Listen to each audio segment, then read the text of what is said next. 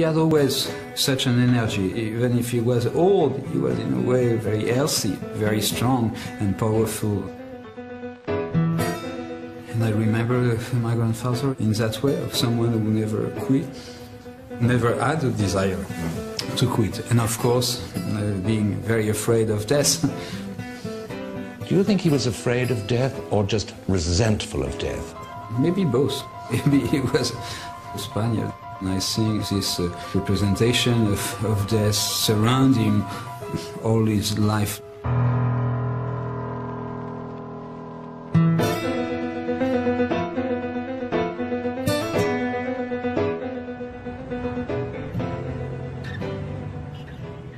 This handsome 17th century building on the Rue des Grands Augustins in Paris is where Picasso had had a studio since 1937. It was here that he had painted Guernica, it was here that he spent the war years, and it was here that he gave what help he could to his friends in the resistance. Where better than here to start our story about Picasso's battles with his arch-enemy, death. The bars on this window in Picasso's Rue des Grands Augustins studio might as well have been the bars of a cell during the war. Picasso became more and more conscious of the German occupation, the claustrophobia, the curfew, above all the curfew, which meant that he had to get back by 10 o'clock at night, I think it was. And although he said later that he never actually painted the war was in everything he painted. Les abandons en voiture sont des choses légères et que l'on prend toujours beaucoup trop au sérieux. Lorsque tu m'as quitté, tu croyais bien, mon cher, me voir un jour très malheureuse. In the first months of World War II, he did a series of paintings of sheep's heads, flailed, blood-drenched heads that he fed to his dogs. Grim, death-haunted images that would be his response to the horrors of Nazism.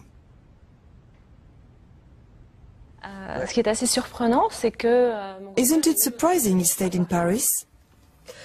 C'est pas le genre à vouloir sauver sa... He wasn't the kind of man to worry about saving his skin. He cared more about the survival of his art. His artworks were his children, and all the children he had brought into the world since his childhood were stored in his studio.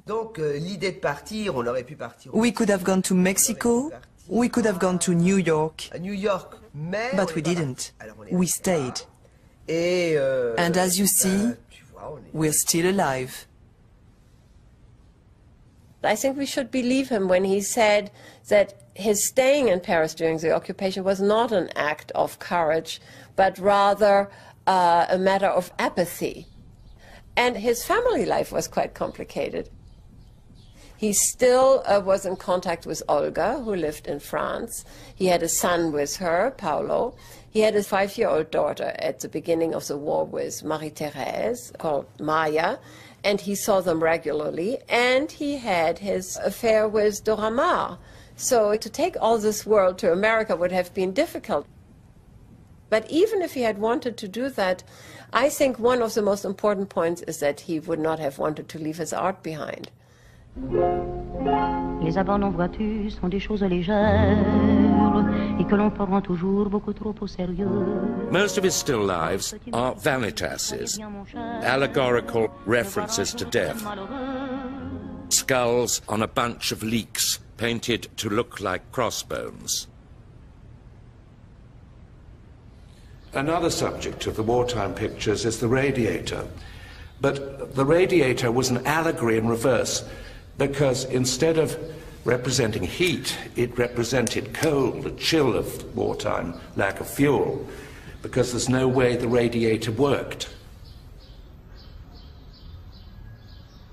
For me, this remains, even to this day, the most horrible time that one can live.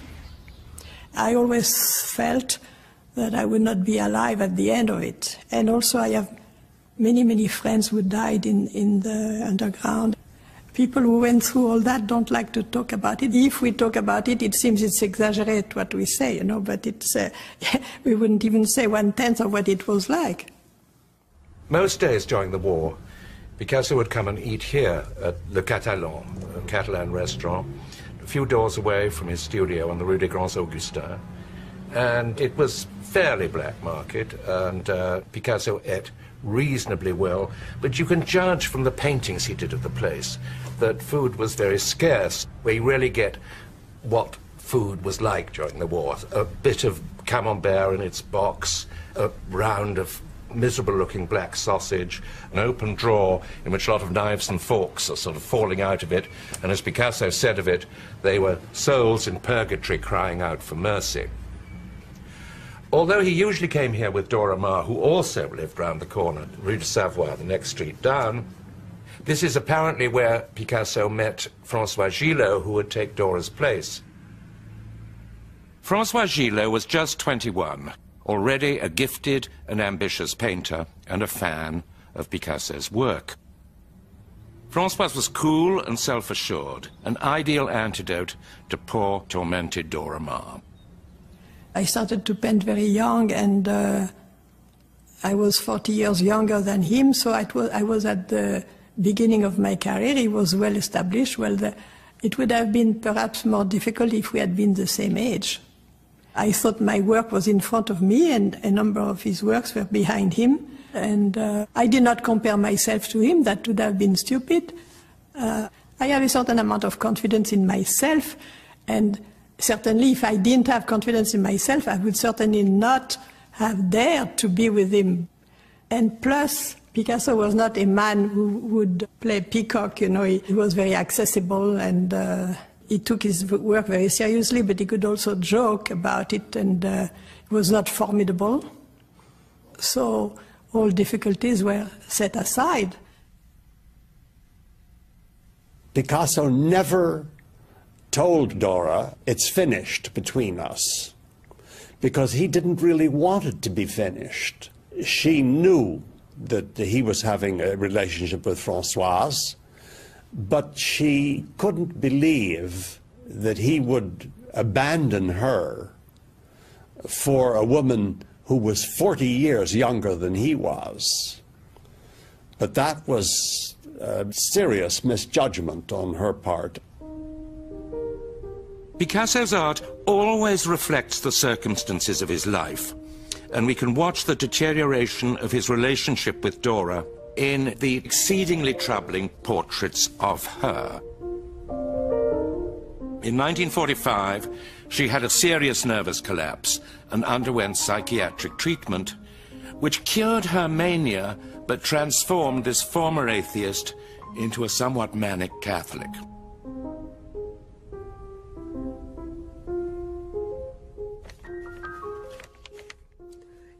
This was taken on a wonderful day for the French, the day Paris was liberated. Everyone celebrated, even the dog. You see the French flag? I still have it. Father painted it, because the Germans had taken all the flags. So, he painted a red, white and blue flag. And we had a flag in our living room. We were classy people, you know. And when the first American soldiers arrived in Paris, they made a beeline for our house.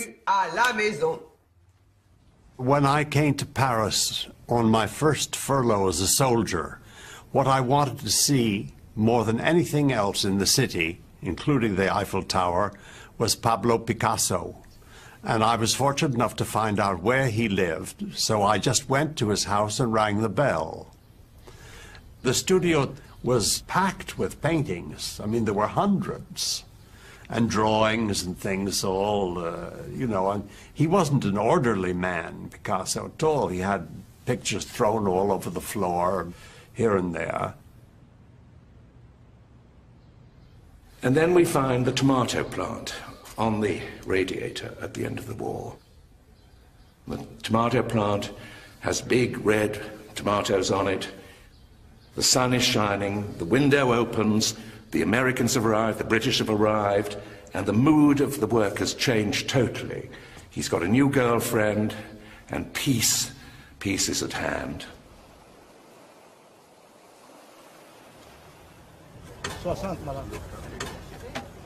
Now that the darkness of war was well behind them, he and Françoise spent more and more time on the Côte d'Azur, where the town of Antibes had put the handsome, empty, but somewhat neglected Chateau Grimaldi at his disposal. He would fill it with art.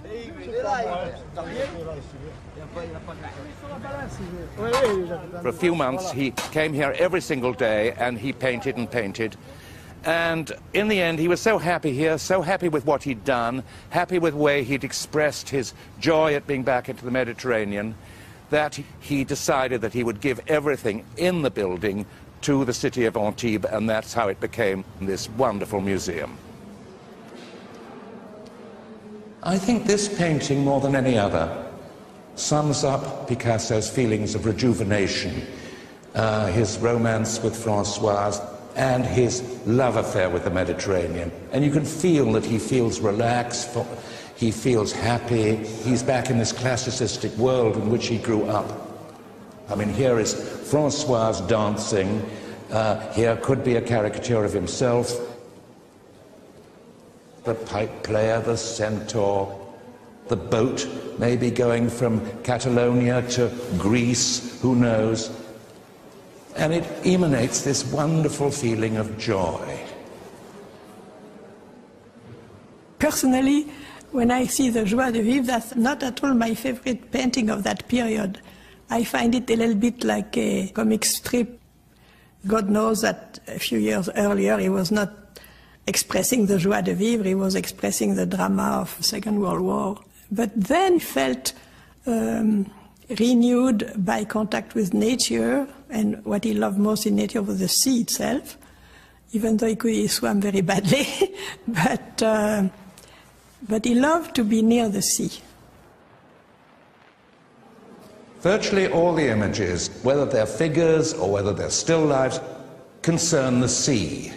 Always one's conscious of the sea. Here, for instance, is a sailor in a striped vest, such as Picasso also liked to wear. Here you have a marvelous still life which François Gillot believes was inspired by a Roman mosaic. You have the two octopuses, you have the conger eel, and then, of course, the sea urchin, which is a recurrent motif of nearly all these paintings. This painting over here, for instance, here is a woman holding these sea urchins, but typically Picasso has made a pictorial pun of the sexual nature. The sea urchin is placed as if it's a kind of vagina dentata, and the same with the wonderful painting of the owl on the back of a chair, where the owl seems to be a self-portrait. It's an anthropomorphic painting. And once again, the two sea urchins are on the seat of the chair, and they make a kind of casual pun on genitalia. We had found a tiny owl who had a broken leg, and Picasso knew exactly how to repair the leg of that little animal. And since he didn't want to eat anything else, I had to go downstairs. There was a publisher, and there were a lot of mice there, so they would give me all the dead mice, you know, that had been caught during the day, and then I would feed the owl with that, and he was very pleased. He didn't say thank you, but he was very pleased. There was at that time no canvases to be had in Antibes, so he had to paint on plywood boards. It was better to adopt a type of paint that could go on that type of support. On the way to the harbor, there was a shop where you could buy the type of paint with which you paint boats. And he said that one has to be very sturdy because it serves in the sea, which is salty. That's what I must paint with. And he bought a certain number of boxes of that paint, and there are some paintings which are really monumental, like the woman sitting where the legs, and then also a very large nude which is painted on a, it's not wood, it's a cement board. Picasso's Mediterranean happiness was enhanced by the birth of a son, Claude, in 1947, and a daughter called Paloma in 1949. The proud father was 68 when Paloma was born. I think the fact that Picasso hadn't had a child in his life for 30 years made a huge difference. And having these young children, being by the sea, this spirit is reflected in all the works of Françoise in that period. Very much so. I mean, of all my memories of my father, there's such playfulness, and the playfulness was sometimes serious. I mean, playing was important to him. Playing was a serious act.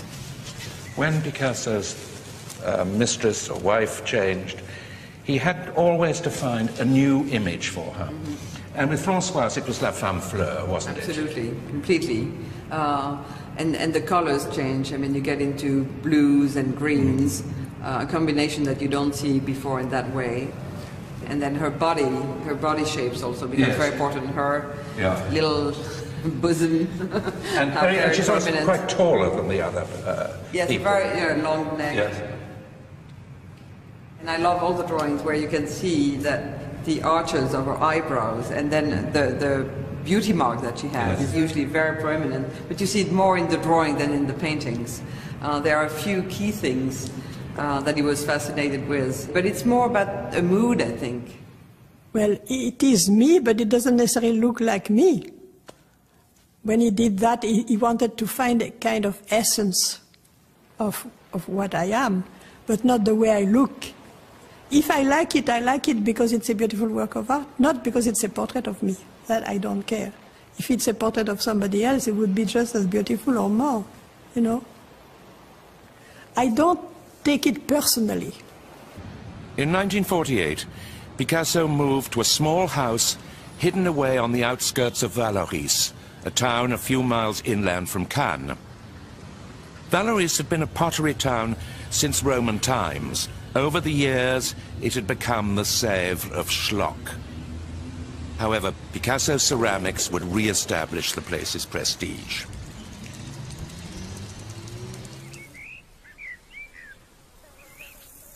Haven't been here for 50 years, but my God, it's changed a lot. This is the house, La Galloise, the Welsh house that Picasso bought because it was very, very difficult to find. It's in a tangle of little back streets. He also chose it because in this building here lived a mad lady called Madame Boissier, who was a kind of concierge, but told everybody that he didn't live here, Picasso is no good as a painter, go away. She was a teacher of dancing, of free dancing, and occasionally in the bushes here you'd see middle-aged women dressed as nymphs cavorting around. And you then ran the gauntlet of all this, and there, over there, you would find the villa where he lived with Françoise.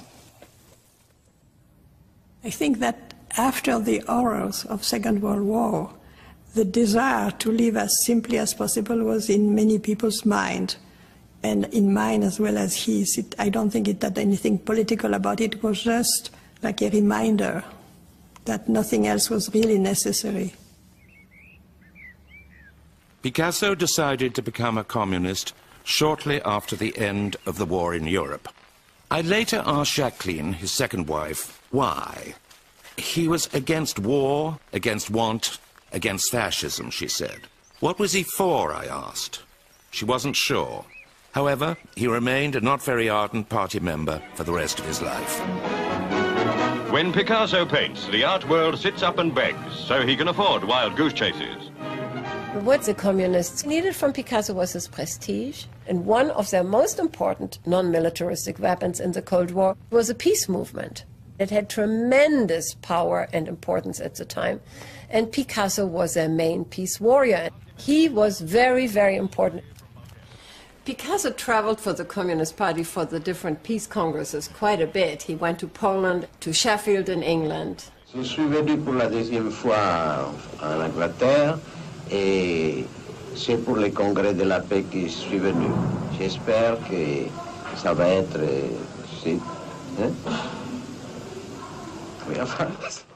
They wanted him to participate in organizations that were defending their cause, and they needed a poster.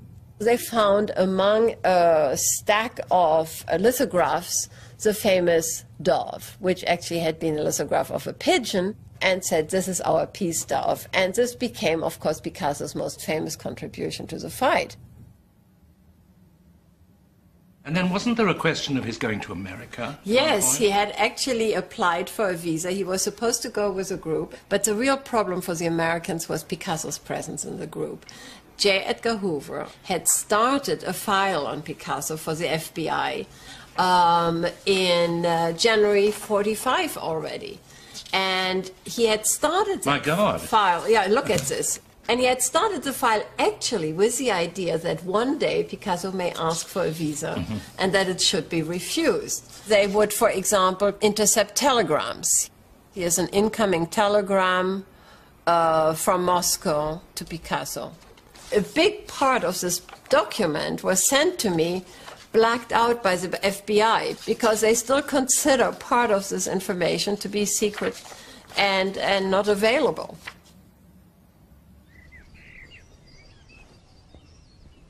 This is the terrace of La Gauloise. Simple terrace, simple house, and inside very simple rooms which were filled with odd bits of furniture Picasso and Françoise had bought, and they lived like good Communist Party members. There was a maid, but there was absolutely no luxury or comfort or fancifulness at all.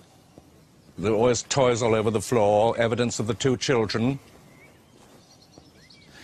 Picasso didn't paint here. He worked at Le Fournace, which is a factory he'd bought, an old perfume distillery, which is in the main part of Vallauris. And when one arrived here, at least when I arrived here, he'd whisk you off as soon as possible down to Le Fournace. Polo, the son, would drive the car, and there you'd see these amazing ceramics and new paintings and stuff that he was always delighted to show his friends.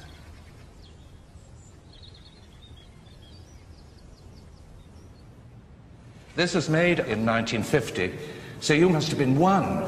Exactly, so it was more a projection of me than a true portrait of me.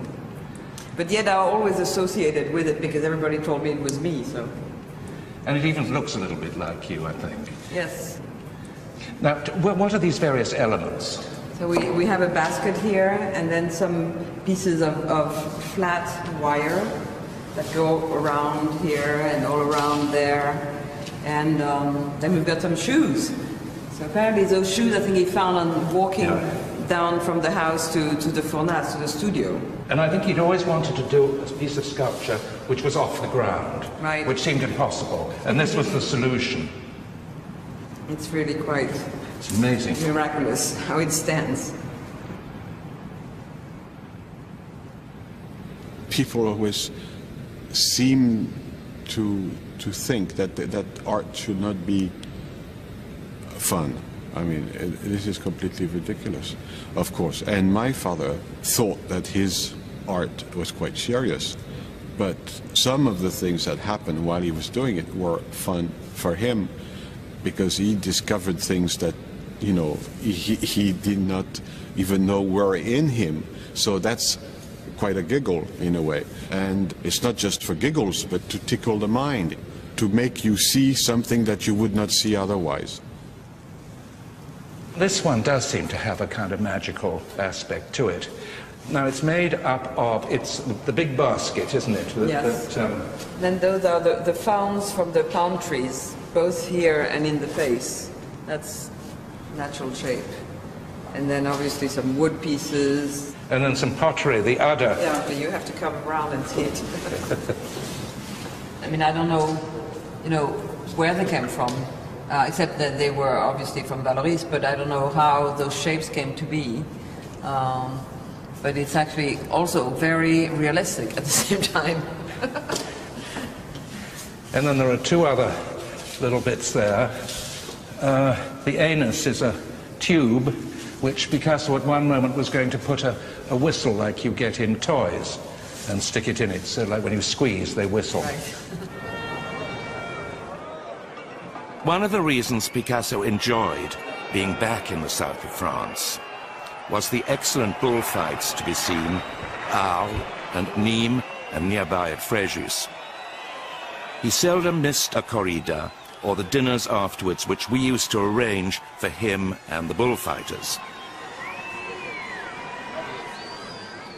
Picasso's father, Don José, was a great aficionado. A passion for bulls, and he took little Pablo to the bull ring from his earliest years. Pablo is a bullfighter at heart. Luis Miguel Dominguin, the great bullfighter, said, "The bulls are in his soul." And another friend said, "Let's face it, the bull ring is Pablo's home." I think this all explains his extraordinary identification with the bull, with the bullfighter, and also the identification of the women in his life with the poor old horses that the picadors have had a go at.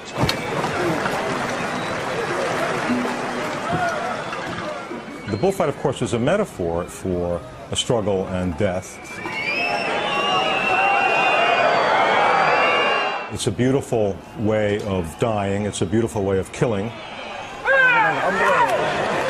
The bull is both a male opponent, because it's very masculine, and a woman that is penetrated at the end by the sword after this beautiful dance in which it's tormented and controlled and dominated by the bullfighter. So I think that these things clearly appealed to Picasso.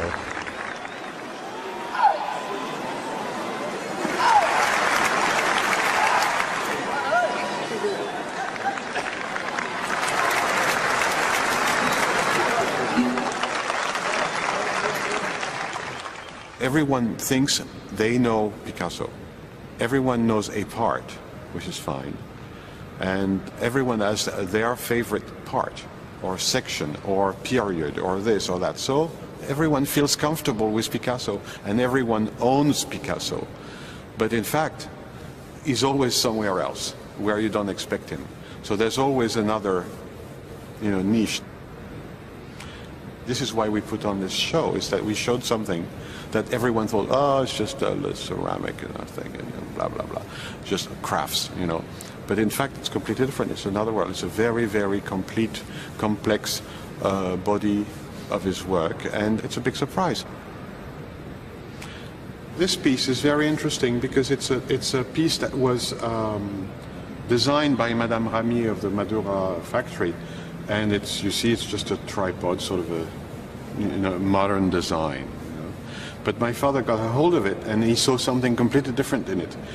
He thought, well, what is this, and he had the idea to make it a portrait of my mother holding her head like this in her hands.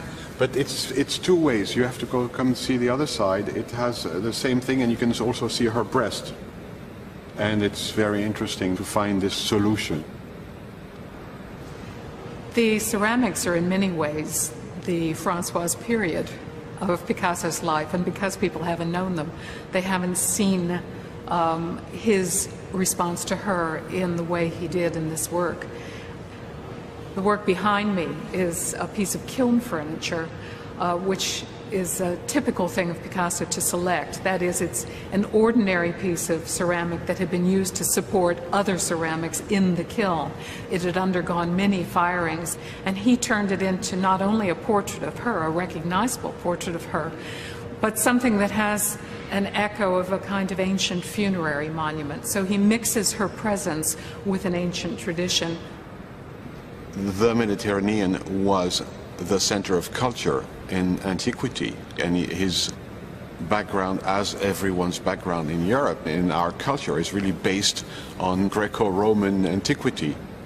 And it's interesting for him to see and compare himself to the great masters, or even the unknown masters of history. And he was very amused that maybe one day those shards, those bits and pieces of pots, broken pots that he had decorated, would be found, again in some sort of archaeological situation, and people would have to figure out which one of the old Greek painters had painted these things.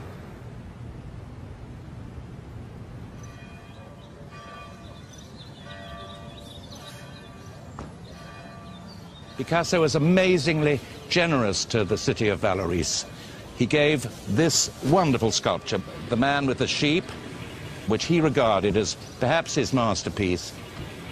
He liked the idea of having it as a public monument, which people could relate to in very different ways. Or he said it's not Christian, but people do relate to it as a Christian symbol. Some people relate to it as a classical image of today.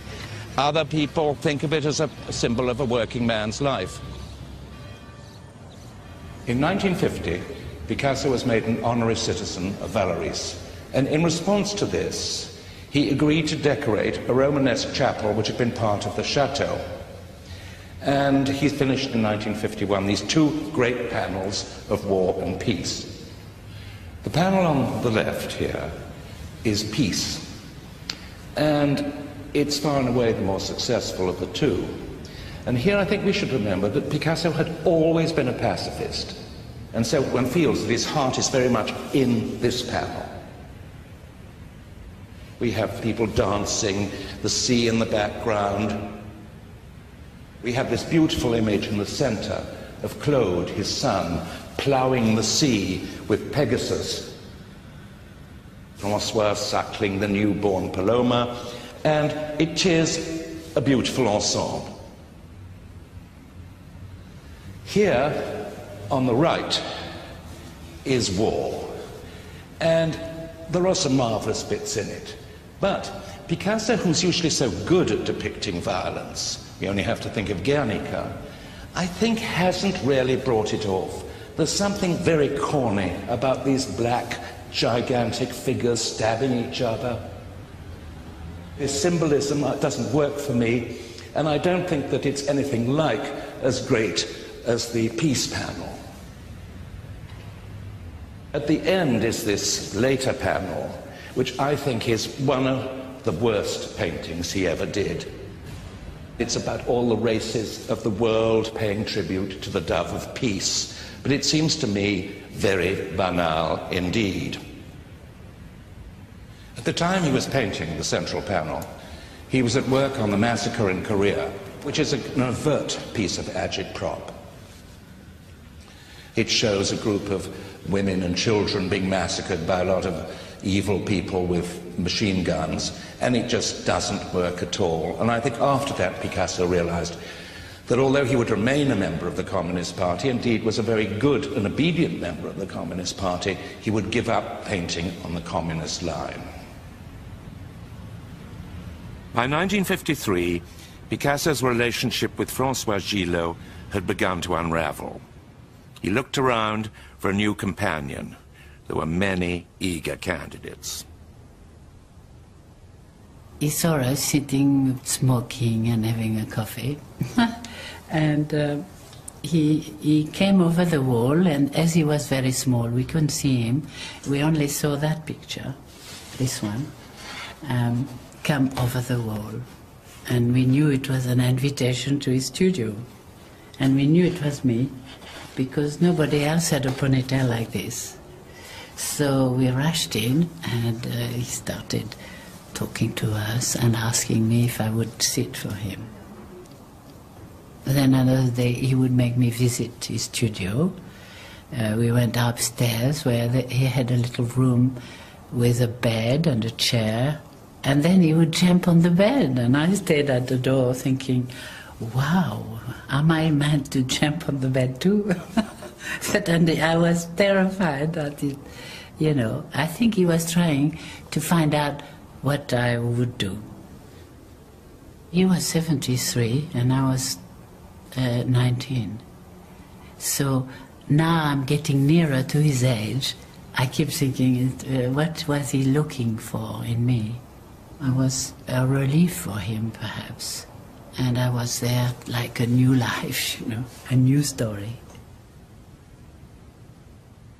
When it was over, it was over. You know, a relationship has a beginning, a middle, and an end.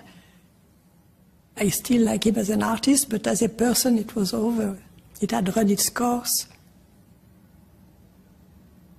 Once I turned my head in a different direction, that's it.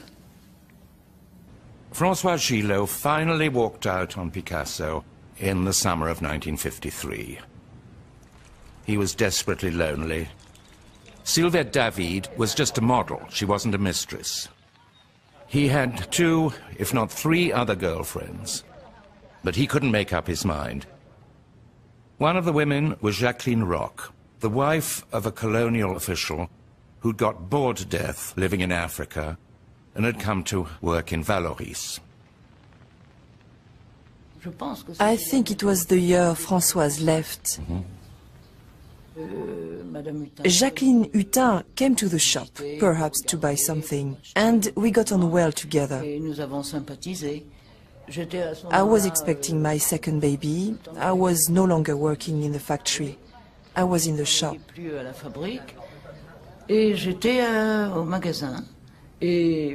One day she asked me, when you have the baby, who will replace you? I spoke to my parents-in-law, and when I had to stop working, Jacqueline replaced me.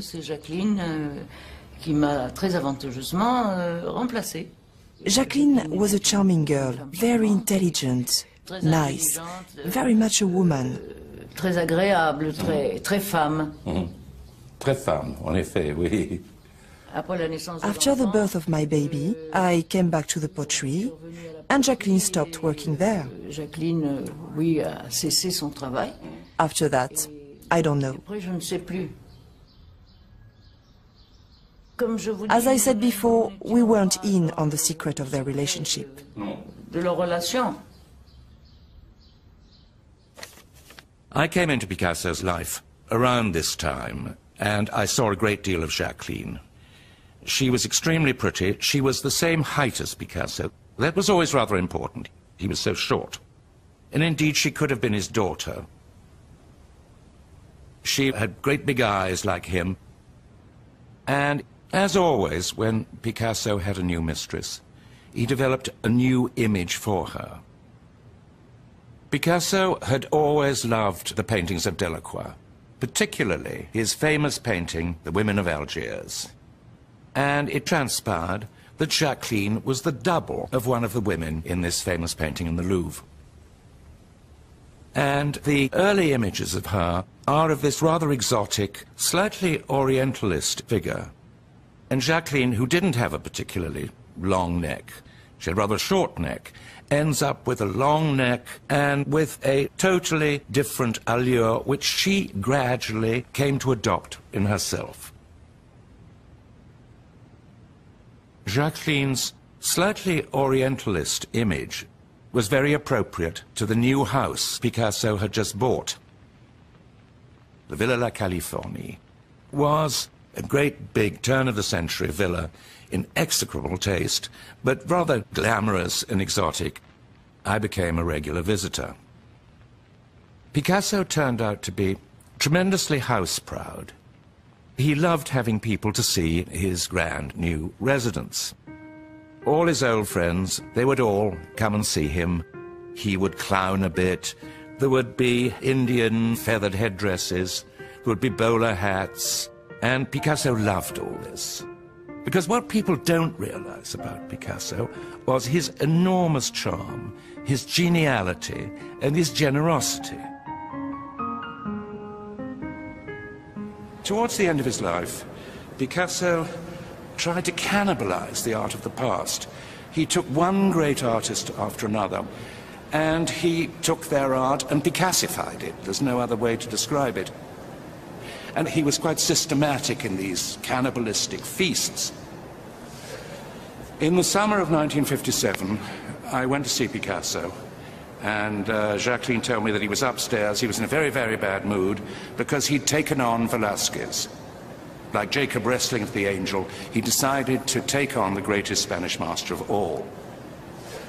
We could hear him thundering around upstairs. He'd set aside a special room for this, next door to where he kept his pigeons. And you could hear him stamping around, you could hear things falling over. And Jacqueline said, "L'abominable homme des neiges," the abominable snowman is at it again. And occasionally he'd come down in a vile temper. And this went on for months. When Picasso first saw this great painting, it was shortly after the death of his sister Conchita. He was 14 years old, and his father had brought him to the Prado to see these masterpieces for the first time. He was fascinated by the figure of the little princess, the little Infanta, in the center, who is the same age, roughly, as Conchita. And he's concentrated a great many of the studies on her.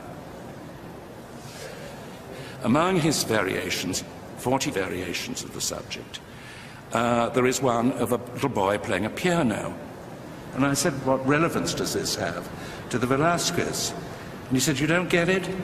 He said, and of course this is the gesture that the lady-in-waiting is making to the Infanta. In fact, she's offering her some water. But it looks exactly like someone playing the piano.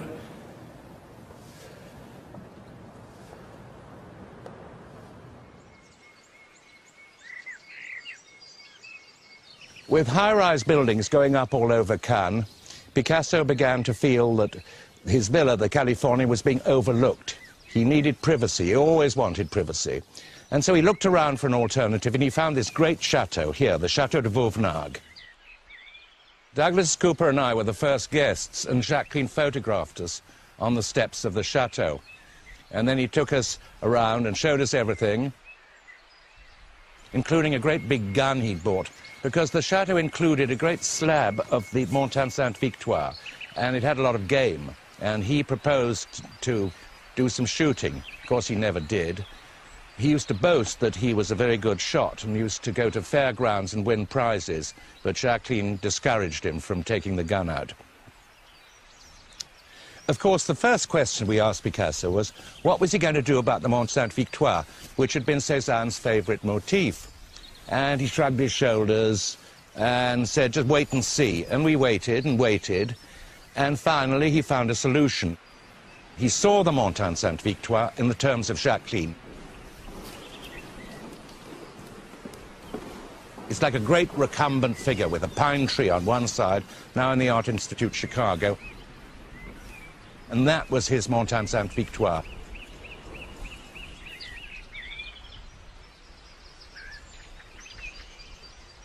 Francois Gillot used to complain that Picasso had a way of setting his women up on a plinth and finding a wonderful image for them and then shoving them off onto the floor and using them like a doormat. Here we have a perfect example of this. Here is Jacqueline pissing on the beach. What could be a more degrading image than that? And yet it's painted in such a lively way, and the image is so gay and full of light and fun that somehow it's not vulgar, it doesn't make us feel uncomfortable. And I think he borrowed this image from Rembrandt. The Rembrandt in the National Gallery in London, where the woman is holding up her shift and evidently was at one moment pissing into the stream. And I know it was a painting by Rembrandt that Picasso particularly liked.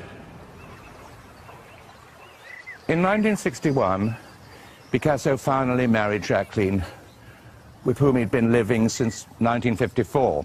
And they looked for the most secluded property they could find.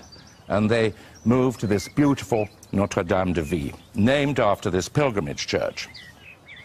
The gates to Notre-Dame-de-Vie were usually barred to everybody. Picasso wanted to work. He wanted to spend his last years in isolation, working, working, working. Jacqueline was told to keep people out, even members of the family. This extraordinary property could be easily fortified against the world. It had ramparts, it had a canal, and I think there was another aspect to the property that appealed to Jacqueline. The name of this church, Notre-Dame-de-Vie. She saw herself as Notre-Dame-de-Vie, Our Lady of Life. She saw herself as Picasso's savior at the end of his life. She identified with the church and with the property, and after his death, she stayed on here until she ultimately killed herself.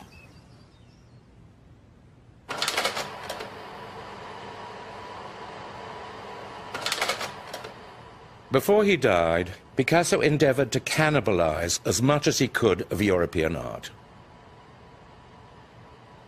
He sent for slides of old and not-so-old masters and had Jacqueline project them on one of the studio walls.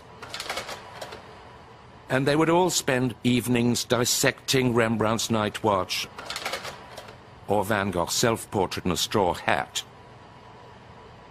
Rembrandt inspired a whole new cast of characters, cavaliers and musketeers.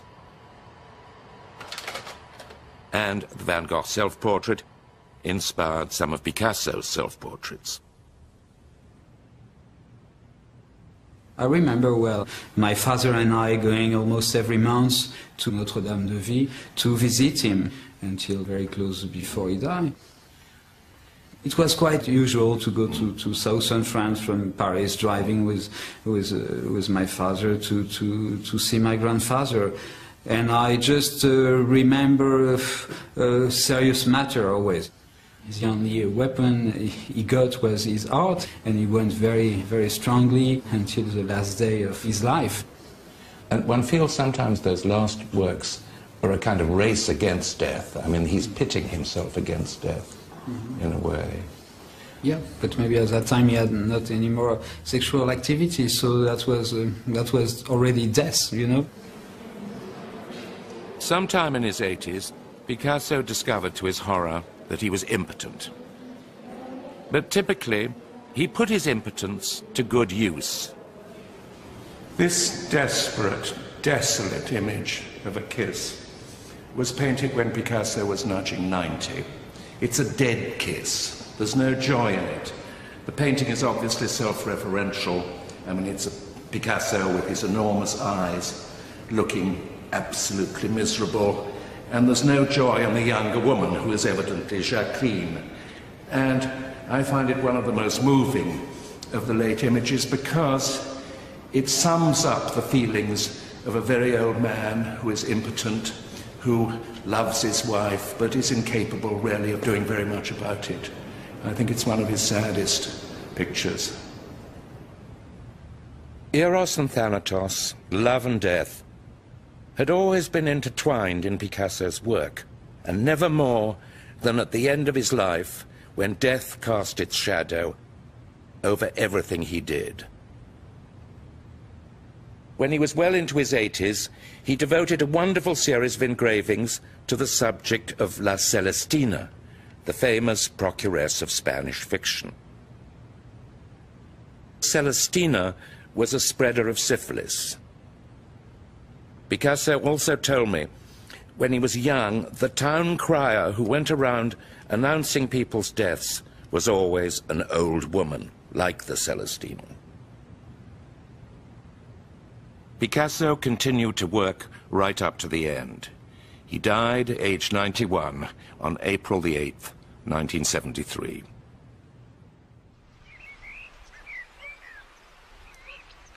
In the last few years of his life, Picasso didn't come here all that much, but he loved the place, and this is where he's buried.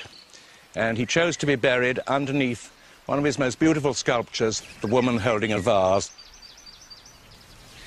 The funeral was a very unfortunate and unhappy event. Jacqueline wouldn't allow his children and some of his grandchildren to come, and so they gathered here, and they had to watch the funeral from afar. And then in 1986, it was Jacqueline's turn to die. And I came to the funeral. It was the last time I was here, and it was an unbelievably moving occasion. We watched the woman with the vase, this great big sculpture, being pushed back over the grave. And as I looked back, I thought that the woman with the vase had somehow turned into the woman with the lamp, and the woman with the lamp was Jacqueline. For Picasso, his Notre-Dame-de-Vie. Have to have a palette and a little painting and just going around there making nice little paintings. He was, doing something else. He was, wreaking havoc. And then suddenly you discover, after all, you thought it might become a woman, but actually it's a goat. But then his pen goes on and transforms it into a fish. It's a never-ending process. And that was what was interesting to him, to see where his mind would take him. You know what it is? Voodoo. Do you understand voodoo?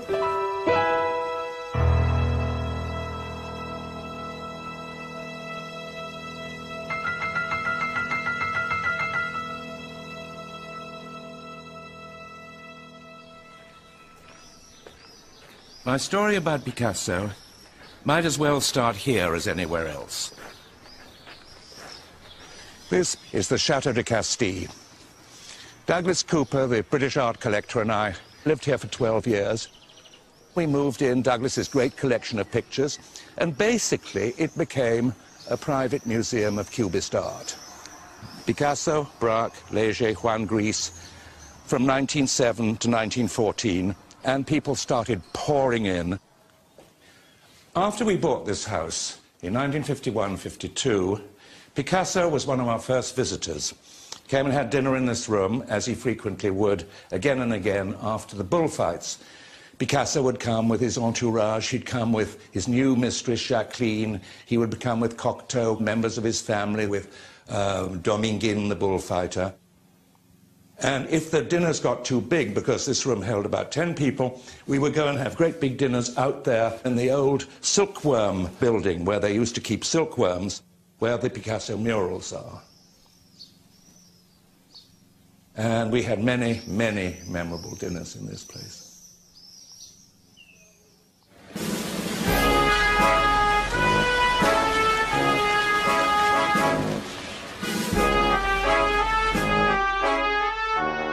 Picasso was born in Malaga, in the south of Spain, in 1881. At first, the midwife thought he'd been stillborn. In desperation, the doctor, who was his uncle, puffed cigar smoke into his face, whereupon little Pablo came to life with a great roar. At the end of his life, 90 years later, Picasso replayed the scene of his birth in this gory drawing. Picasso was named Pablo after his famously pious uncle, who was a canon of this great cathedral, this amazing Baroque building.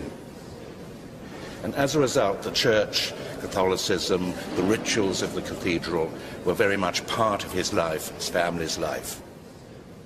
He came of an illustrious line of knights and clerics.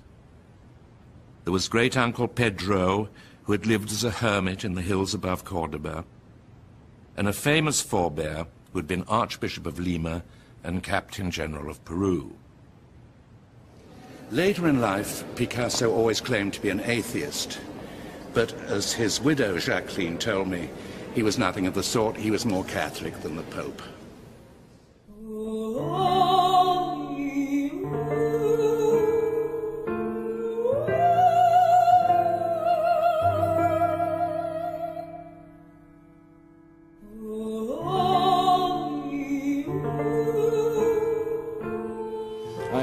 I am God, Picasso was once overheard to say. I think we should remember that always at the root of Picasso's greatest work is this search for the sacred fire.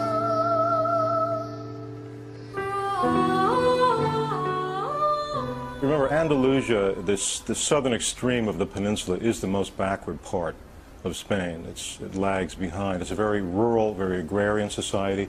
Even the cities have very little industry. Educationally, it lags behind, always has. So the superstitions are strong in Andalusia. Preoccupation with death is strong in Andalusia. Certain morbidity is strong.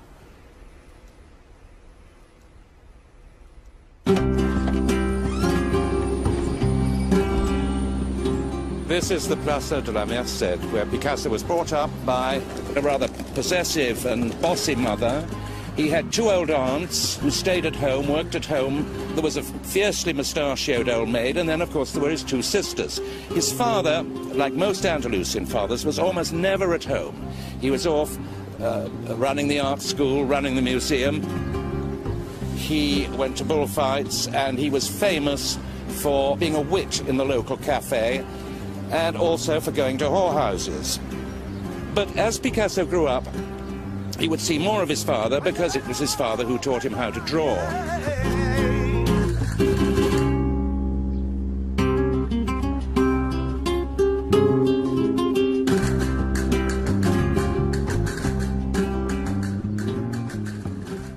Picasso's father was a painter, and usually thought of as a very bad painter.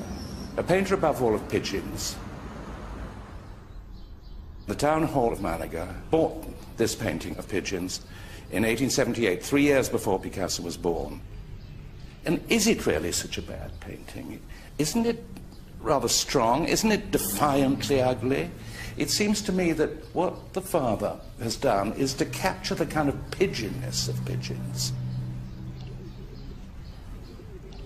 One of the most famous stories about Picasso's youth concerns an incident that took place when Picasso was 13 or 14, and his father, who had been training him as a painter, left him to paint the legs of a pigeon in one of his pigeon paintings. He'd actually cut the legs off the pigeon, nailed them to a board, left Picasso to copy this, and went for a walk.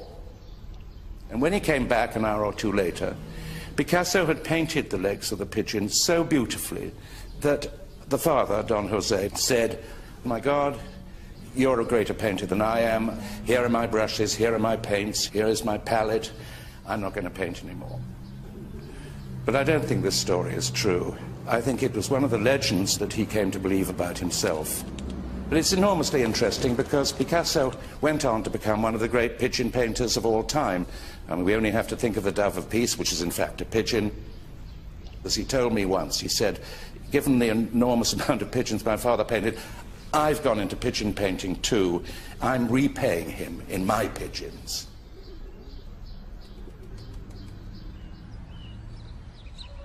Behind me are the ruins of the famous Moorish castle, which dominates Malaga, with its crumbling hanging gardens and its dungeons and its battlements.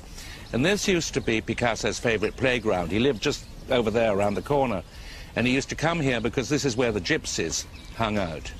And he loved spending mornings with the gypsies because they used to teach him tricks. They taught him cante hondo, they taught him flamenco, and they even taught him how to smoke a cigarette up one nostril.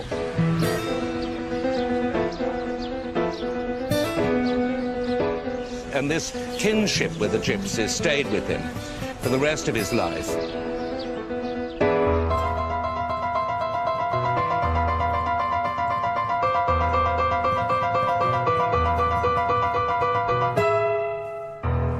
When Picasso was 10, his father lost his job at the local museum, and the family left sunny Mediterranean Malaga for cold, wet, blustery La Coruña, the northwesternmost point of Spain.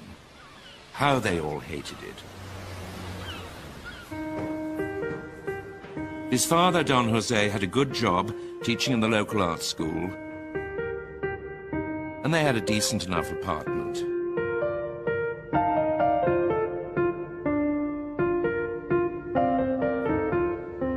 The art school where Don Jose taught and Picasso studied could be glimpsed from the balcony. Picasso always maintained that he never drew like a child. But we can't necessarily believe him because there aren't any of his childhood drawings left. Somebody must have destroyed them, and I suspect it was him. The first drawing we know is done at the age of 10, and it's not a particularly brilliant drawing. He said he drew like Raphael. It's nothing like Raphael. It's rather inept. And we see him becoming a great draftsman when he's here at this art school. Most students' drawings are as dead as the plaster cast they're drawing, but somehow Picasso's drawing is so sensuous and so alive and so sexy that you realize from it that he had to be on the way to becoming a great master. One other point I think is interesting, that he always loved plaster as a medium. He liked to work in plaster, and he much preferred the plaster, the whiteness of the plaster, the dirtiness of the plaster, the mess of the plaster, to bronze, which he always felt was museum-y and expensive and grand and too luxurious. I think Picasso always felt that his sculptures were magical in some respect, that they were like a witch doctor's fetishes. They were a shaman's creations. Do you agree with that?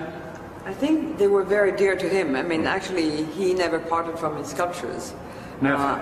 Actually, never parted from the originals. Mm-hmm. And usually there were, 2 of each made, and one he kept and one was for sale. So that he could always hang on to them, Yes. and they were very much, you know, part of the mobilier, of the furniture. Yes, I remember we used to sit on the cats Exactly. at the California. One of the fascinating things in your mother's book are the stories of Picasso's superstitions. Yes. And the intensity of them. Absolutely. Actually, we never went out of the house without sitting on the steps and waiting for a minute, so that we would know, to be sure that we would come back to the house.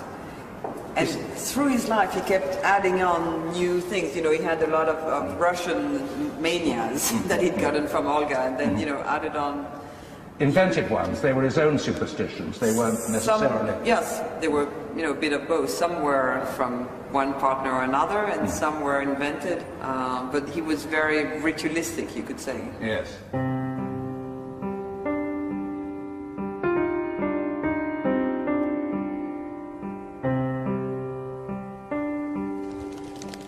The streets of La Coruña were famous for their glassed-in balconies. Picasso enjoyed exploring the place. He was only 13, but his father kept him working away at models like this bearded tramp and the melancholy beggar girl who inspired what he called his first real paintings. Paintings he would keep until his dying day. Despite all this precocious mastery, Picasso very nearly gave up painting while he was at La Coruña. Picasso's last wife, Jacqueline, told me a story which Picasso told only to the women in his life. And it involves the death of Picasso's youngest sister, Conchita, in 1895, who is buried here. Her family were too poor to provide a gravestone for her, so we don't know exactly which one it is, but there are these little numbered crosses, and maybe one of those refers to her. Now, Conchita developed diphtheria.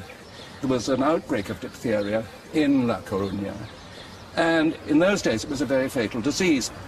There was a serum which was available in Paris, newly developed, newly invented serum, and while they were waiting for the serum to arrive, Picasso, age 13, made a vow to God that if his sister, whom he particularly loved, Conchita, lived, he would never paint again. The trouble was that he did paint again, and Conchita died.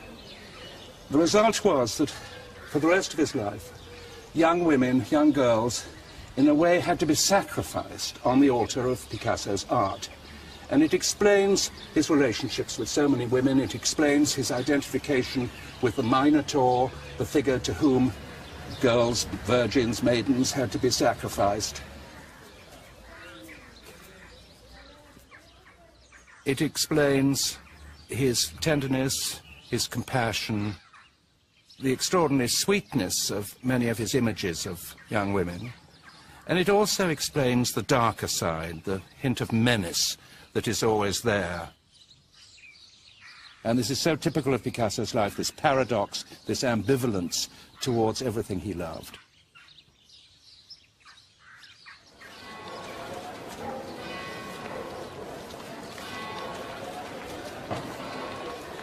Poor Don José had hated La Coruña, hated the weather, hated his colleagues. And then on top of everything else, his beloved daughter had died. It's a great relief in the spring of 1895 to move to Barcelona and teach in the city's great art school. Although Picasso had been enrolled at the local art school, he was also apprenticed to a religious painter, because his father thought that there was a lot of money to be made in religious painting, and also there was a lot of fame to be made, and as the family had these religious antecedents, this seemed like a good idea.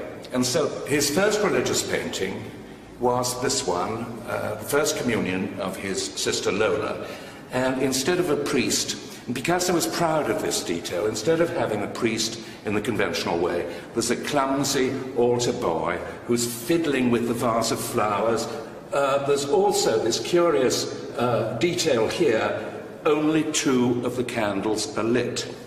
Now, I think this is a deliberate piece of allegory, because in the census taken a few years before, there is another member of the Picasso family noted, a boy child, and presumably there was a son who died. And this is a reference to the two living children, Lola and Pablo, and the two dead children, the dead baby and Conchita.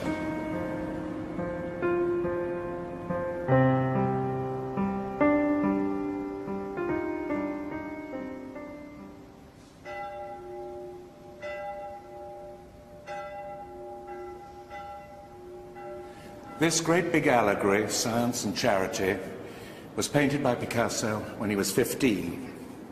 It was a major bid for national celebrity. The painting was also intended as a tribute to Picasso's uncle, Salvador, who was a very well-known doctor in Malaga, and who the family depended on for some of their finances. Picasso couldn't stand his uncle, but all the same, the doctor represents Uncle Salvador, but the role is played by his father, Don Jose. The girl in bed is in fact a beggar girl, a gypsy girl they found in the street, and after she was through posing, she pinched the blanket. The nun is not a nun. The nun is a boy dressed up as a nun in some borrowed habit. Mawkish subjects like this were very much in fashion. In this case, the allegory, supposedly a rather upbeat one of how great charity and science were together, science represented by the doctor, charity by the nun, isn't really working, as was the case with Conchita a year or so earlier. And there is this rather desolate feeling about the painting that all is not well, that the girl is going to die. And I think that is because it's done in memory of Conchita, and that is what comes through this painting.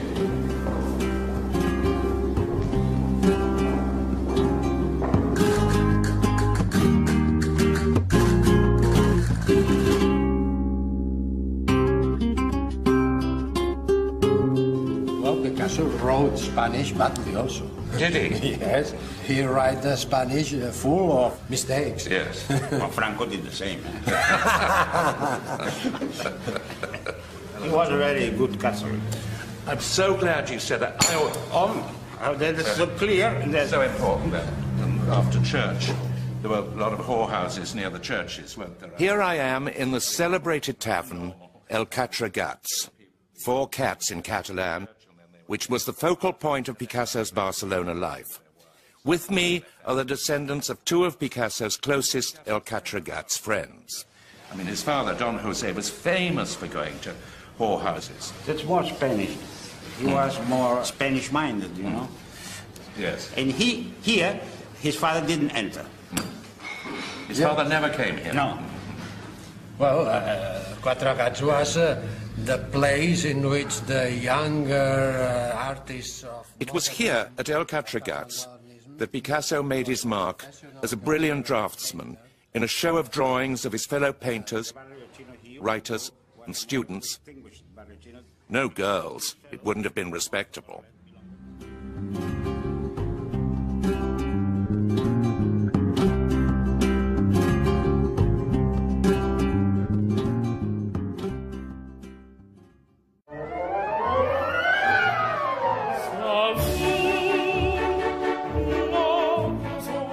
Everything pointed to Paris. Paris was the mecca of the art world, so anybody born outside French borders would inevitably dream of coming to the capital and seeing where the action was. Picasso had Spanish friends there, friends from Barcelona. I mean, you know, it's the usual mythology of La Boheme, you know, attics, no heat in the winter, unbearable heat in the summer, communal sleeping, sharing beds, 8-hour shifts, etc., etc. And a lot of this sounds like the stuff of Puccini opera, but in fact, in Picasso's case, it was truth. On his first trip to Paris, Picasso was accompanied by his best friend, Carles Casagemas, only a year older than himself, but already an anarchista and a decadente. He was also a gifted poet and painter, but already addicted to drink and drugs and probably a manic depressive, and he was totally dependent on Picasso. These letters are half from Casagemas and half from Picasso, and they were sent to my father and my uncles. Well, they speak about the things they do in Paris, how they have to gain their life, to eat and to pay the apartment, and the friends they met in Paris. Well, the girls she did know in Montmartre, a little bit of everything. And these are all letters which are enormously important. They tell us a great deal about these early trips to Paris and what they got up to, and they're quite amusing. I mean, a lot of funny details about the theatre they went to, the Grand Guignol, and all kinds of things. They were very young people without much money, and that they tried to amuse themselves. I like you. This is where Casagemas ended his life, in February 1901. Picasso had fixed him up with a girl called Germaine, but Casagemas was impotent or sexually dysfunctional, so Germaine told him the relationship was over. At a farewell dinner in this Montmartre café, Casagemas tried and failed to shoot Germaine, and then shot himself. Picasso was away in Madrid at the time, but back in Paris he would commemorate his friend's death with this and 2 other agonized portraits, complete with bullet holes. 3 years after Casagemas blew his brains out, Picasso set to work on a puzzling allegory to be called La Vie.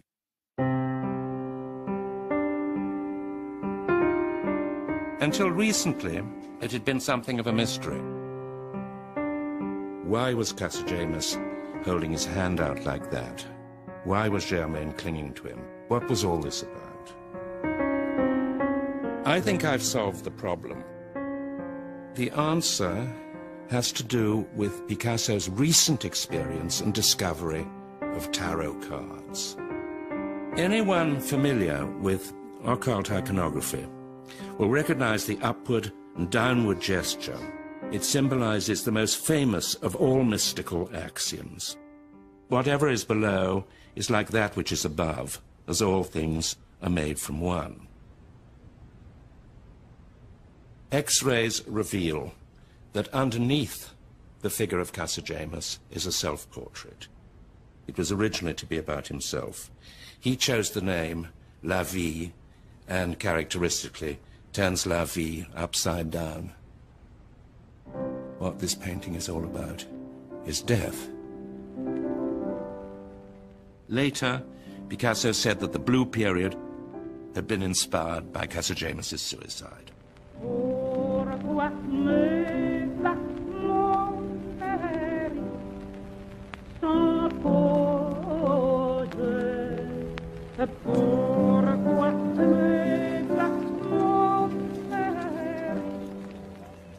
One thing that I always feel has to be stressed about Picasso's blue period is that it is not unique. People have always talked about it as if it were some sort of special invention of the young Picasso, and there are all sorts of myths that have to do with the fact that blue pigment might have been cheaper. Nothing of the sort.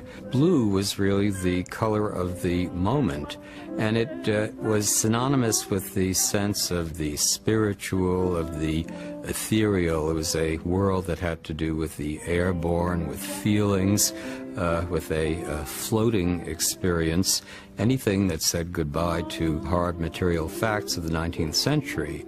And there are artists galore who work in a similar tone.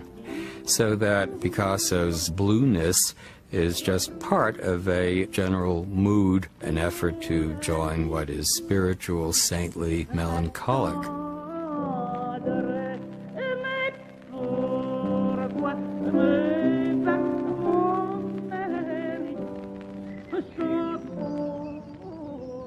This quaint little building, La Paragile, hasn't changed since the beginning of the century. It was the headquarters of the Bande Picasso, Picasso's gang. The gang consisting of writers Apollinaire, Max Jacob, and above all his girlfriends. And they used to come here night after night after night, and Freddie, the proprietor, used to play away at his guitar. Freddie had 2 sons, both of them bad hats. One of them, I think, got murdered here, if I remember rightly. And there used to be these fights between the artists and the Apache, the local gangsters, because the Apache used to come to get their girls back from the painters who'd made off with them, and there they were at the Lapin Gilles.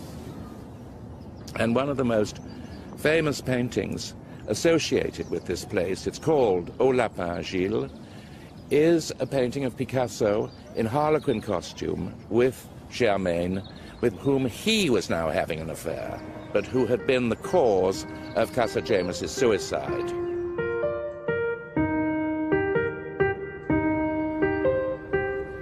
The disguise that he favored most, I suppose, was the harlequin disguise. But it's not jolly commedia dell'arte harlequin. I mean, it was a rather satanic figure, or at least a very ambivalent figure. Andalusians celebrate Carnival. Carnival is all about masking.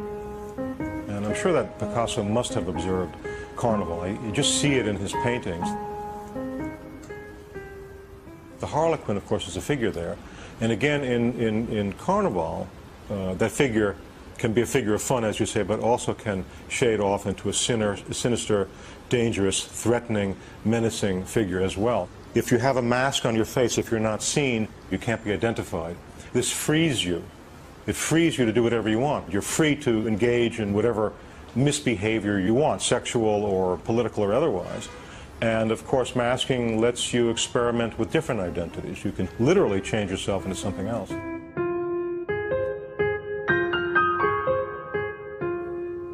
It's unusual in its size, of course. Picasso painted very few large-scale pictures, and when he did, they're always major statements, and the Saltimbanque certainly represents that kind of summing up.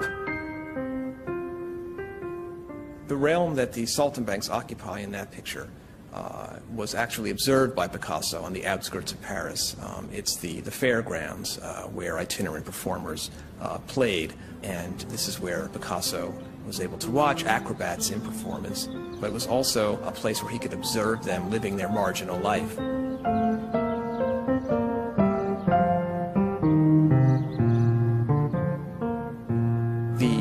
The fairgrounds themselves were literally separated geographically and socially from the center of the city, and the realm is sometimes referred to as the terrain vague, or vague realm, vague terrain, literally the outskirts or margins of society, but almost as if it's a landscape that represents not just another place but another time.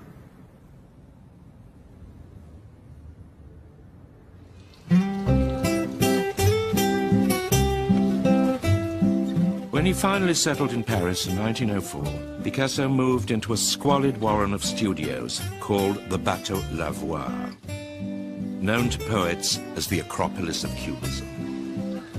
This ramshackle wooden hovel subsequently burnt down. Outside was a little square with a fountain, which is where a few months later he would meet the woman who would become his first great love.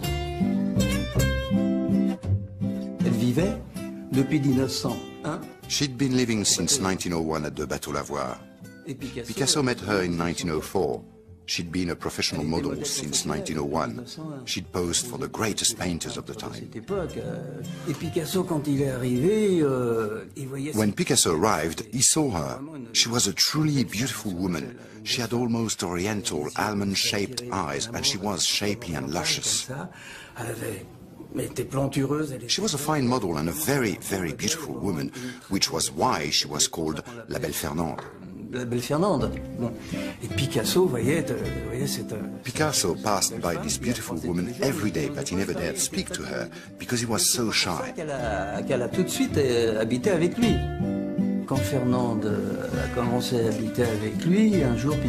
When Fernande began living with him, Picasso said to her one day, "I want to show you something new." What he showed her was opium, and they began smoking opium in 1905.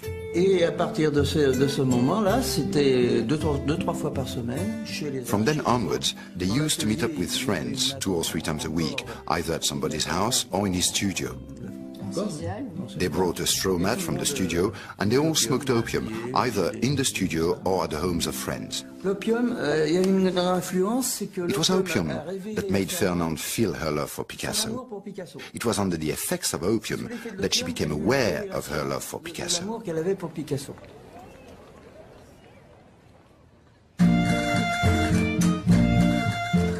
By the spring of 1906, Picasso had been away from Spain for 2 years. He was desperate to get back. He wanted to go away for the summer somewhere quiet, somewhere healthy, somewhere serene. And Casanovas, his great friend, the sculptor, had told him about Gozol. A great deal of the journey had to be done on muleback, and it was quite perilous. Part of it involved going up the side of a precipice with a huge drop on one side, rocks on the other. They were on muleback. Fernande's girths came loose. She started to topple off into the abyss, saved. On they went. Finally, after hours and hours and hours on mules, they got to Gozol, and it was paradise. It was everything they wanted it to be. And they settled in for the summer, and Picasso began to work and work and work.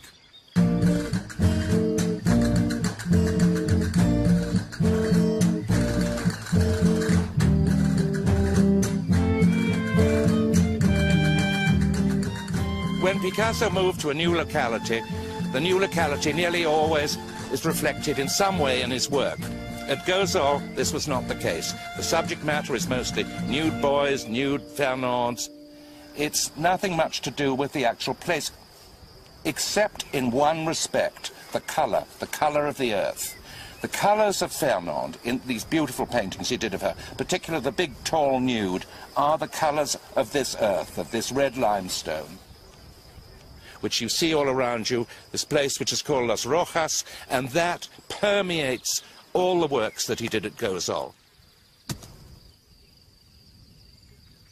He embarked on a completely new style. It was freer, it was more idyllic.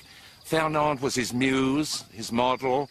He was greatly inspired by her, and there was a feeling of kind of elation and joy in the work.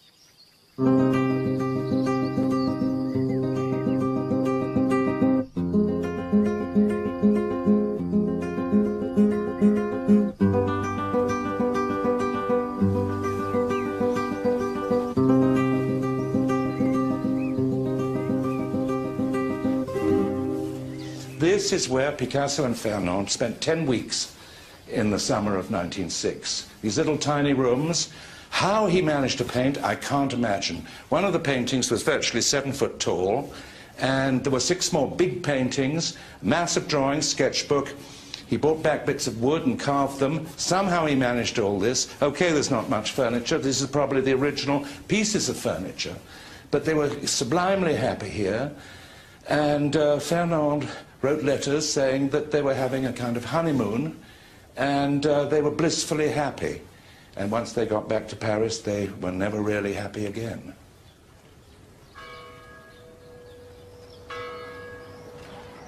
Paris was boiling hot. The studio was stifling. Bed bugs had infested everything, and mice had got into the place.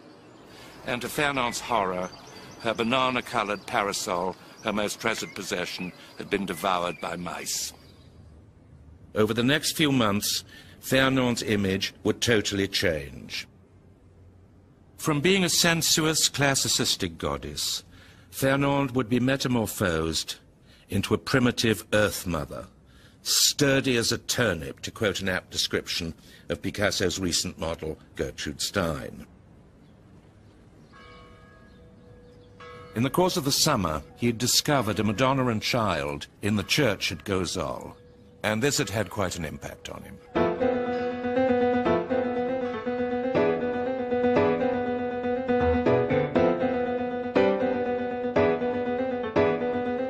However, Picasso would always insist that the principal influence on his work of this period was an even earlier manifestation of Spanish art.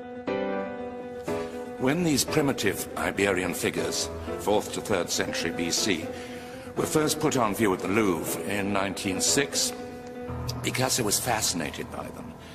this was something that he could use. They came from the part of the world that he came from, and he said to Apollinaire, the poet, his great friend, one day, "I'd love to have those." Unfortunately, Apollinaire's secretary, who was a kind of gay, criminal, gigolo, overheard all this, and he decided to go off and steal a couple of them so that Picasso could have his wish. He went off to the Louvre where they were shown. He saw that the guard was asleep. He took one out of the case, stuck it in his trousers, and walked out with it. So successful was it that he went back the following day and stole another one. And Picasso paid 20 francs or 30 francs for them, and they were very useful to him because they were imbued with the sacred fire that he was always after. This was the sacred fire of prehistoric Spain. And as usual, he did what he could with it until yet another Spanish source took its place.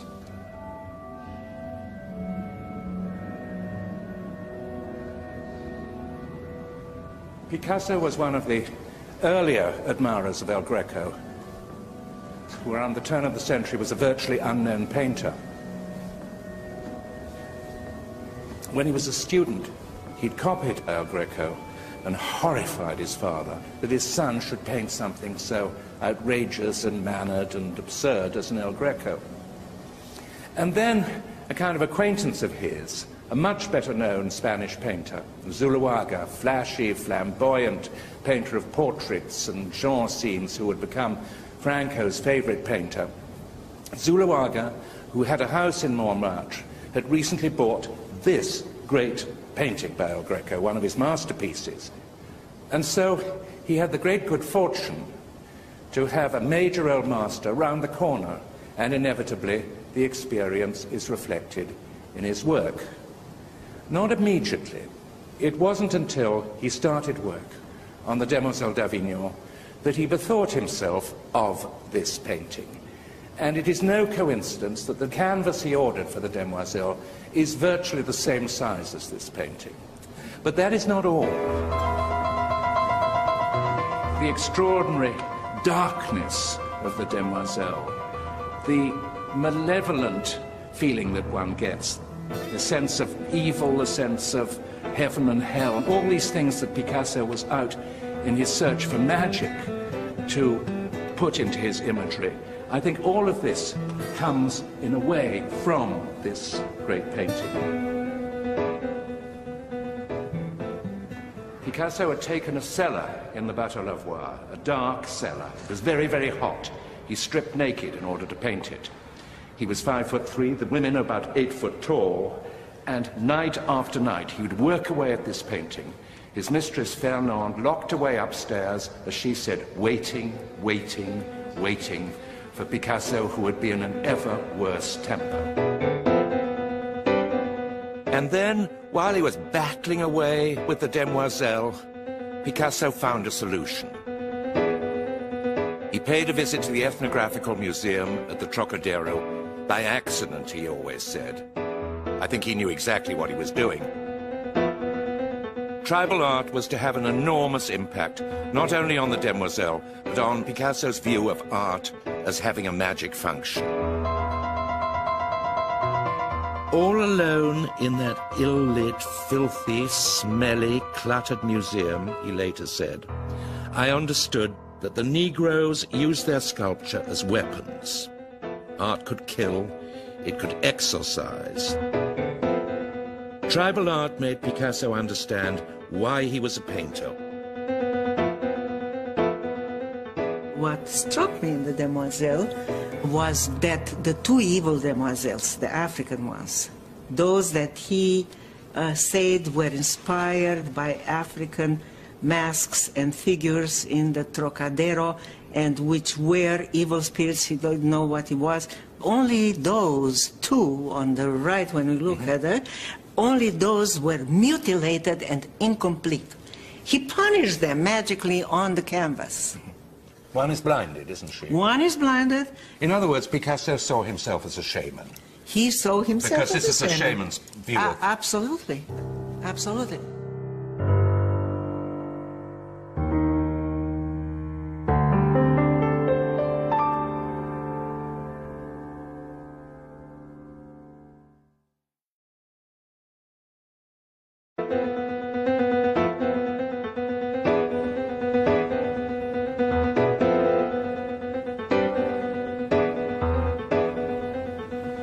This Nudes in the Forest of 1907 was probably the most important painting at the Chateau de Castille.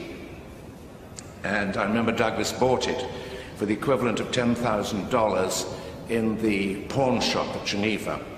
Picasso used to come quite often, and he admired this painting, particularly because he said it was all done in one go. It was done like a Van Gogh with this tremendous energy. And we asked him about its references to tribal sculpture, and he said yes, he did have tribal sculpture in mind, and that the brush strokes followed the scarifications that are such a feature of certain tribal sculptures.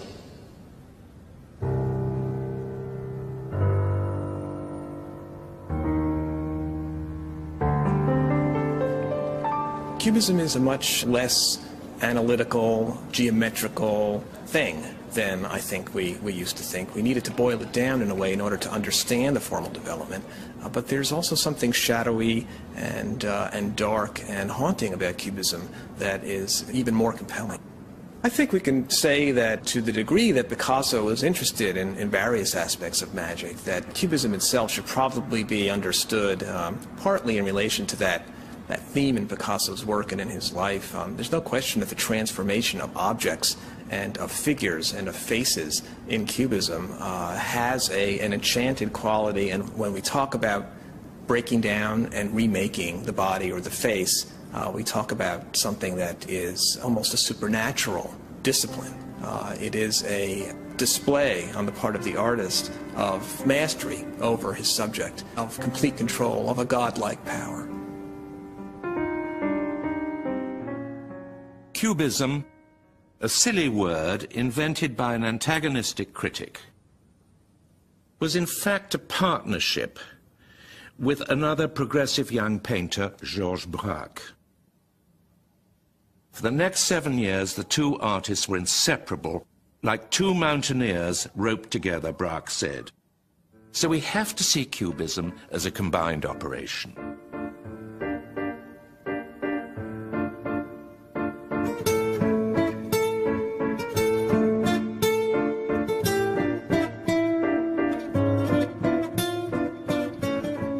When they were in Paris, Picasso and Braque used to visit each other almost every evening, check out on what the other one had done.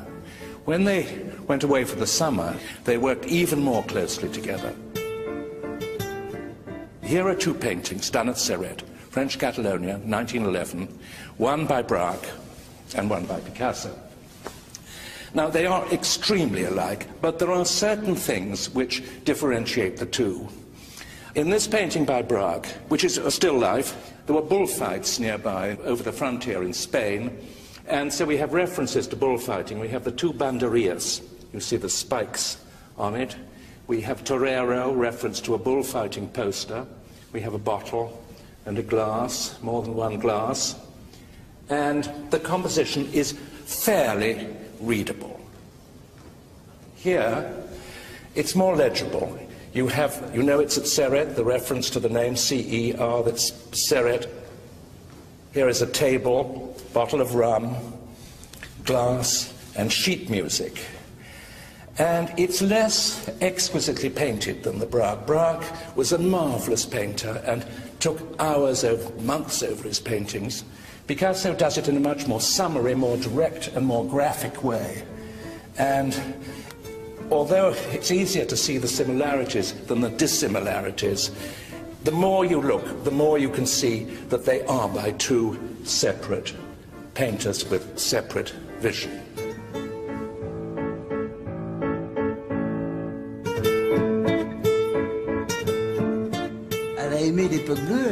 Fernande loved his blue period. She loved his rose period because she was its muse and model. But she didn't understand Cubism. You asked me to tell you about Picasso's final separation from Fernande. They were no longer at the Bateau Lavoir. They left the Bateau in 1909. They went to live in the Boulevard Clichy. It was there they met a couple, Marc Coussis and his woman Marcel Imbert. Marcel and Fernande became very close friends. Picasso and Fernande were arguing more and more. Their relationship had grown stale. To rekindle Picasso's interest in her, Fernande spent a few days with an artist called Hopi. She wanted to teach Picasso a lesson and hoped he would take her back. But Picasso took advantage of the situation and made off with Marcel Imbert, who called herself Eva.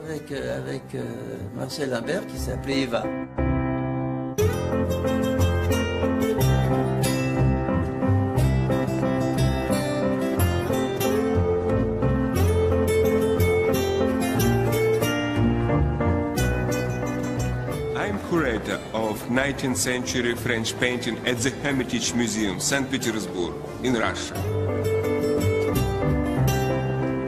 10 years ago I was in this hall. It was the end of working day, no public. It was very dark. In the dark, accidentally, I saw small inscription on this painting. It's only 3 letters, E-V-A, but this is very important letters because it means the name of Eva Goethe, this Picasso lover. Her real name was Marcel Imbert, but it was known as Eva Goethe. Usually this painting was called violin and clarinet. But right now, scholars noted that it's special kind of clarinet. It's tenor, Spanish kind of clarinet. Picasso didn't miss opportunity to note his Spanish origin. After this, I understand much better this painting because I see that it's very important painting for Picasso. It's a secret message. Maybe it's like code, maybe puzzle for Picasso to represent this woman.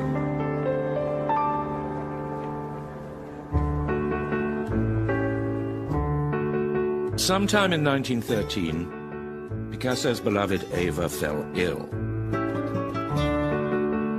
She told people she had TB as she didn't want them to know that she had cancer. Probably cancer of the breast, to judge by this amazing image done in 1914, in which Picasso portrays her tenderly but also monstrously. Her beautiful pointed breasts nailed to her body by an alternate set of nipples. By 1915, Eva would be confined in a clinic. Picasso, who had had a psychic terror of illness in women ever since the death of his sister Conchita, screwed up his courage and went to visit her every single day. To help him through this nightmarish ordeal, he embarked on a very secret affair with a woman called Gaby Depere. As Eva lay dying, Picasso fell more and more in love with Gaby.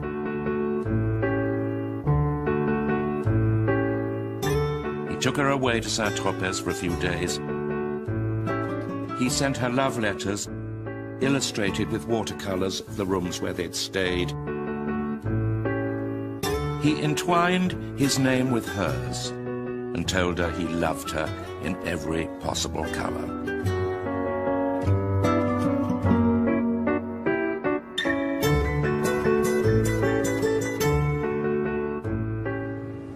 This puzzling painting, painted in 1914 in Avignon, was found only after Picasso's death. He'd kept it hidden ever since he painted it and showed it to nobody. And one can see why. On the right, you see Eva. It's almost the only figurative representation of her. It's probably one of the first attempts on his part to leave Cubism and try out some kind of more representational style. And then, in December 1915, Eva died. 2 months later, Picasso asked Gaby to marry him, but she turned him down. Picasso was more than ever tormented with grief and guilt, self-pity and despair. Remember, too, that this was one of the darkest periods of World War I. Most of Picasso's closest friends were away at the front, and he felt very, very alone. Shortly before Eva died, he had expressed his despair in a self-portrait in the form of what else but a harlequin. For many years, nobody even noticed that Picasso had left a profile of himself, a shadowy one, on the white rectangle that the harlequin holds. Picasso portrays himself spotlit against the blackness of Eva's mortal illness and the blackness of war. Indeed, where are we? Golgotha? No man's land? Surely not Montparnasse.